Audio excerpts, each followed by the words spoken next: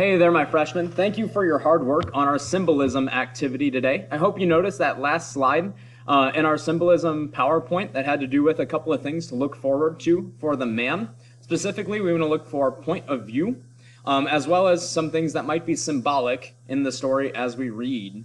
If you haven't watched our exposition video yet, or if you weren't here in class for A group, where we actually read the first couple of pages of the man, I encourage you to watch that video first. You'll see that in this lesson folder if you need it.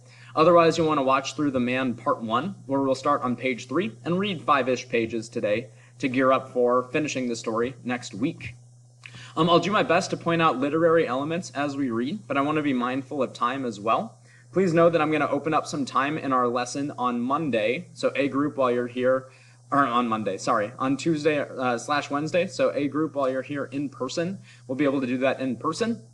For B group in our next video, I'll be sure to discuss those important elements as you guys watch. That being said, let's dive into the man, starting from page 3. Oh, I forgot something too. Let me look back at our agenda here. Upcoming, so on Monday we're just going to use as an overlap day in here. I'm going to do my best to keep contact with you guys and make sure we're getting missing work in. Next, Tuesday, Wednesday, we'll finish reading and discussing our story, discussing its meaning especially. I'm also going to build a review game for us to review for our short stories unit test, which is coming at the end of next week. That is the end of our grading period. Let's continue in The Man by Ray Bradbury. If you guys are watching the video right now, again, please remember to keep a special focus on point of view and symbolism. I'll do my best to point out other literary elements as we watch. I'm just going to view this in another tab. Each of you is getting a copy in class as well, or should already have a copy, so you can read on paper if you like, or you can just follow these videos or read virtually to read this story. We're going to be covering 5 pages or so today. So, in our exposition video, we discussed what we know from the beginning of this story. Exposition usually gives us characters, setting, and conflict. As a reminder, the characters we've met so far are Captain Hart and Martin. We see them right here. The captain is very much a brash, very serious, almost angry man. Martin's a lot more calm and level-headed, so we know those 2 main characters so far. Setting-wise, we know that we are on a distant planet, probably in the distant future. They are space explorers, and they've landed on this planet. They don't know the name of this planet, and we're never quite given its name.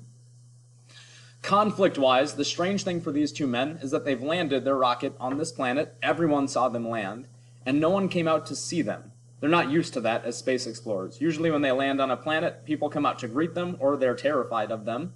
And here, no one has done anything, and they're wondering, hey, what gives? The last thing we found is that Martin comes back from the city. He's asked around to see what's going on. And what we've learned is that apparently they've landed at an inopportune time. Little vocabulary connection there. It means that they've landed at the wrong time. Apparently something big, even bigger than a spaceship landing has happened recently. And the people of the city on this unknown planet really don't care about their rocket. We're going to find out why as we read today. Let's keep going. Starting in page 3, Martin was patient. Captain, listen. Something big happened yesterday in that city. It's so big, so important, that we're second rate, second fiddle. I've got to sit down. He lost his balance and sat heavily, gasping for air. The captain chewed his cigar angrily. What happened? Martin lifted his head, smoke from the burning cigarette in his fingers, blowing in the wind. Sir, yesterday, in that city, a remarkable man appeared. Good, intelligent, compassionate, and infinitely wise. Notice the title connection there, the man. This is the man we're talking about. Notice that we're not given his name. The captain glared at his lieutenant. What's that to do with us? It's hard to explain, but he was a man for whom they'd waited a long time, 1,000,000 years maybe. And yesterday he walked into their city. That's why today, sir, our rocket landing means nothing. The captain sat down violently. Who was it? Not Ashley. He didn't arrive in his rocket before us and steal my glory, did he? He seized Martin's arm. His face was pale and dismayed. Not Ashley, sir. Then it was Burton. I knew it. Burton stole in ahead of us and ruined my landing. You can't trust anyone anymore. Not Burton either, sir, said Martin quietly. The captain was incredulous. Another good vocab word, but it's not on our list. Incredulous means that he can't believe it. There were only 3 rockets. We were in the lead. This man who got here ahead of us, what was his name? He didn't have a name. He doesn't need one. It would be different on every planet, sir. The captain stared at his lieutenant with hard, cynical eyes. Well, what did he do that was so wonderful? Nobody even looks at our ship. For one thing, said Martin steadily, he healed the sick and comforted the poor. He fought hypocrisy and dirty politics and sat among the people, talking through the day. Is that so wonderful? Yes, Captain. I don't get this. The captain confronted, vocab connection, he approached Martin, got up in his face, peered into his face, hey look, another vocab word, and eyes. You've been drinking, eh? He was suspicious. He backed away. I don't understand. Martin looked at the city.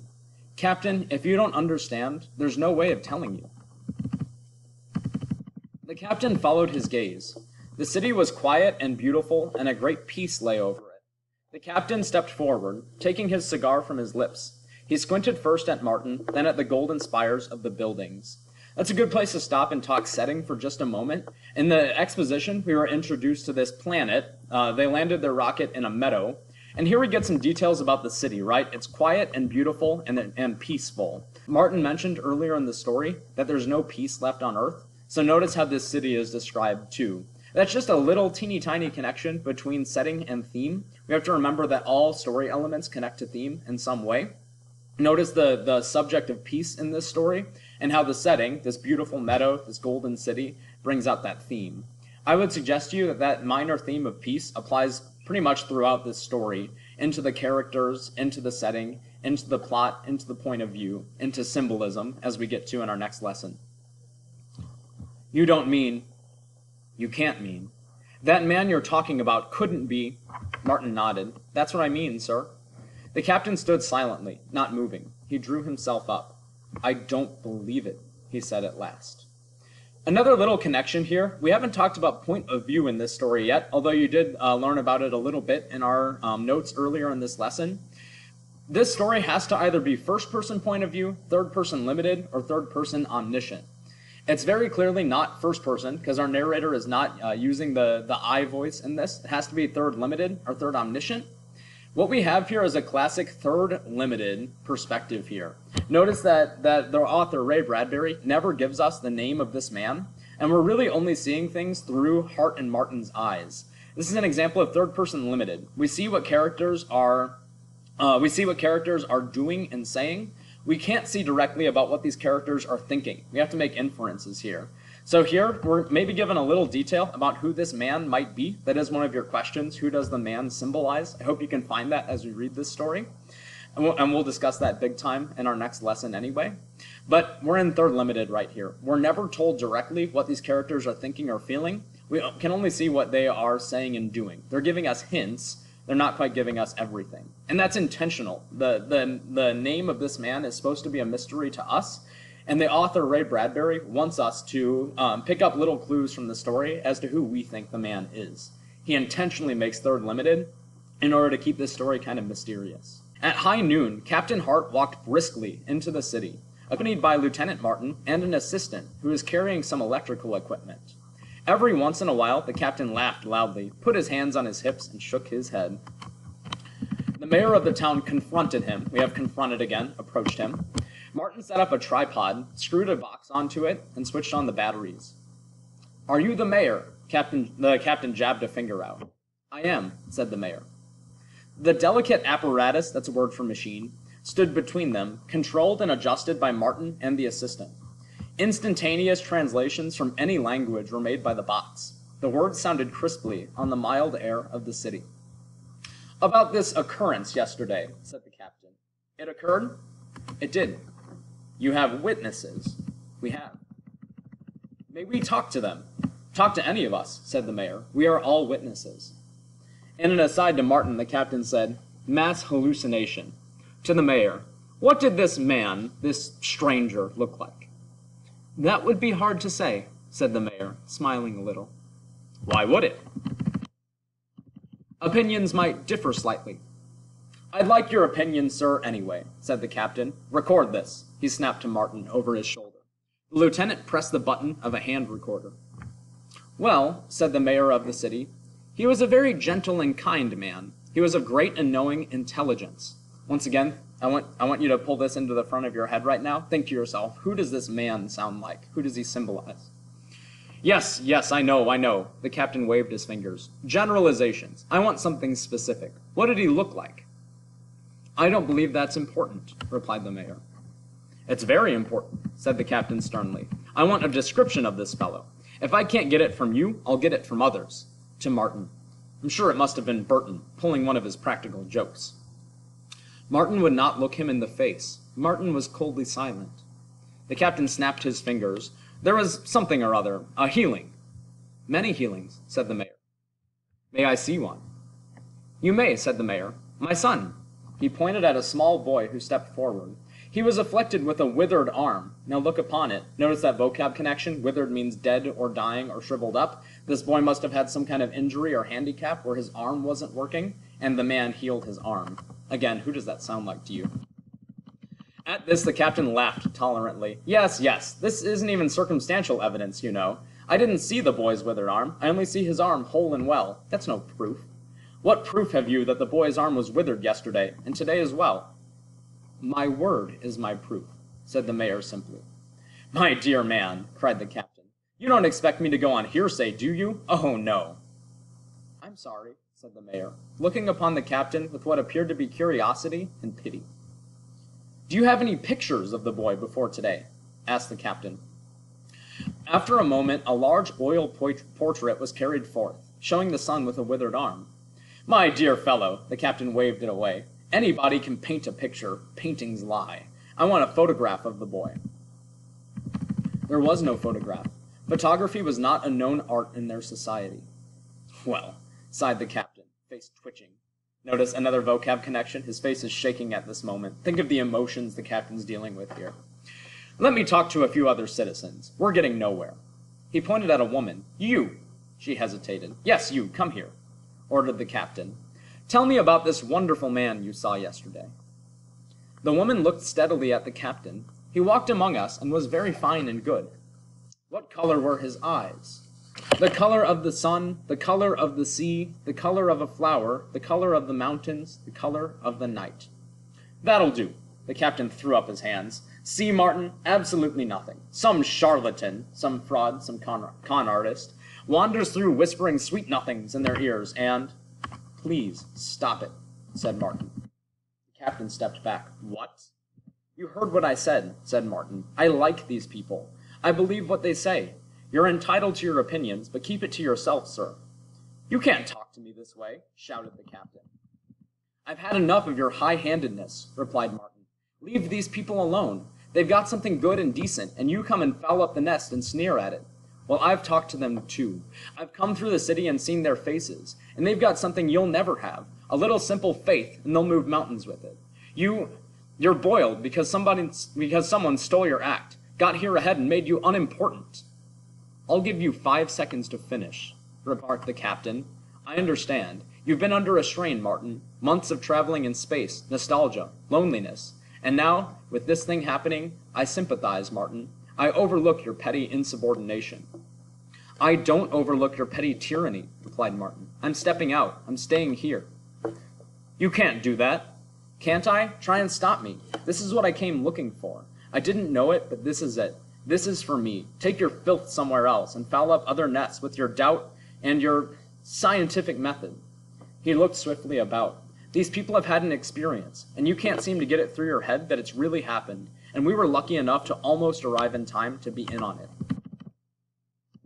People on Earth have talked about this man for 20 centuries. That's 2,000 years, just as a clue for you there. After he walked through the old world, we've all wanted to see him and hear him and never had the chance. And now, today, we've just missed seeing him by a few hours. Captain Hart looked at Martin's cheeks. You're crying like a baby. Stop it. I don't care. Well, I do. In front of these natives, we're to keep up a front. You're overwrought. As I said, I forgive you. I don't want your forgiveness. You idiot. Can't you see this is one of Burton's tricks? To fool these people? To bilk them? To establish his oil and mineral concerns under a religious guise? You fool, Martin. You absolute fool. You should know Earthmen by now. They'll do anything. Blaspheme, lie, cheat, steal, kill to get their ends. Anything's fine if it works. The true pragmatist, that's Burton. You know him. The Captain scoffed heavily. Come off it, Martin. Admit it. This is the sort of scaly thing Burton might carry off. Polish up these citizens and pluck them when they're ripe. No, said Martin, thinking of it. The captain put his hand up. That's Burton. That's him. That's his dirt. That's his criminal way. I have to admire the old dragon, flaming in here in a blaze and a halo and a soft word and a loving touch, with a medicated salve here and a healing ray there. That's Burton, all right. No. Martin's voice was dazed. He covered his eyes. No, I won't believe it. You don't want to believe. Captain Hart kept at it. Admit it now. Admit it. It's just the thing Burton would do. Stop daydreaming, Martin. Wake up. It's morning. This is a real world, and we're real dirty people. Burton the dirtiest of us all. Martin turned away. There, Martin, said Hart, mechanically patting the man's back. I understand. Quite a shock for you, I know. A rotten shame and all that. That Burton is a rascal. You go take it easy. Let me handle this. Martin walked off slowly toward the rocket. Captain Hart watched him go. Then, taking a deep breath, he turned to the woman he had been questioning. Well, tell me some more about this man. As you were saying, madam? It's a good place to pause and think a little bit about character and plot. We've just seen this really dramatic scene. I hope you guys have noticed how the action is ramping up, especially between Martin and Hart. Notice that Martin is a dynamic character. The same timid Martin, very gentle, very peaceable guy from the beginning of the story, has all of a sudden talked back to his captain. Captain Hart's kind of a scary, intimidating dude, and here Martin has stood up for himself. He said, no, Captain, I'm staying here. I'm done listening to you, right? Notice that Martin is changing because of the experiences that he's having on this different planet. That does line up with the plot, right? So our plot conflict started out with these men being confused as to why no one came out to see their rocket. We found out, as part of the rising action, that it's because of this man who's come to the planet a day before and kind of stolen their glory. Well, they've come to find out that this man has done miraculous things. He's healed the sick. He's spoken with the poor. This planet has been waiting for this man for hundreds of thousands, maybe millions of years. It's a very special event. What we find out between Hart and Martin here is that Martin believes these people and wants to be with these people. Hart cannot believe it. He thinks that one of his competitors, Captain Burton of another ship, has gotten there before them and has stolen their glory. So notice how the action's rising up in this story. One more page to get to where we need to go. Later, so notice a time jump here. Our setting changes a little bit. Later, the officers of the rocket ship ate supper on card tables outside. The captain correlated his data to a silent Martin, who sat red-eyed and brooding over his meal. Notice Martin's emotional state. This day has put him on a roller coaster emotionally. Interviewed 36 people, all of them full of the same milk and hogwash, said the captain. It's Burton's work, all right, I'm positive. He'll be spilling back in here tomorrow or next week to consolidate his miracles and beat us out in our contracts. I think I'll stick on and spoil it for him. Martin glanced up sullenly. I'll kill him, he said. Now, Martin, there, boy. I'll kill him, so help me I will. We'll put an anchor on his wagon. You have to admit he's clever. Unethical, but clever. He's dirty. You must promise not to do anything violent. Captain Hart checked his figures. According to this, there were 30 miracles of healing performed. A blind man restored to vision. A leper cured. Oh, Burton's efficient, given that. A gong sounded. Crash. A moment later, a man ran up. Captain, sir, a report. Burton's ship is coming down. Also the Ashley ship, sir. See? Captain Hart kicked the table. Here come the jackals to the harvest. They can't wait to feed. Wait till I confront them. I'll make them cut me in on this feast, I will. Martin looked sick. He stared at the captain. Business, my dear boy, business, said the captain. Everybody looked up. 2 rockets swung down out of the sky. When the rockets landed, they almost crashed. What's wrong with those fools? Cried the captain, jumping up. The men ran across the meadowlands to the steaming ships. The captain arrived. The airlock door popped open on Burton's ship. A man fell out onto their arms. What's wrong? Cried Captain Hart.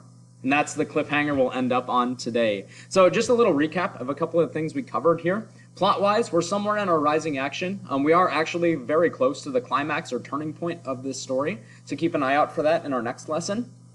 Character-wise, we still have Hart and Martin. Once again, Martin is definitely dynamic. He's gone through this emotional roller coaster, and notice how his personality is changing a little bit. He's actually stood up to his captain a little bit here. This experience is definitely The experience is definitely making him think and feel some different things. Setting-wise, we've learned a little bit about this city, that it's very peaceable. This planet's a peaceful place. I will tell you right now that does connect to who this man is and ultimately the theme of this story. Some things to watch out for. Oh, and once again, point of view-wise, we're looking through the third-person limited perspective. Ray Bradbury does that on purpose in order to keep the identity of this mysterious man mysterious. It's so that we don't know automatically. But I hope you're picking up on some of the symbolism here. Some of the details about this man might suggest to you who he is. We'll talk about that more in our next lesson, along with theme. You guys have been great. We'll finish the rest of this story in our next lesson, and we'll discuss its meaning as well, whether you are in class or virtual. Have a good weekend.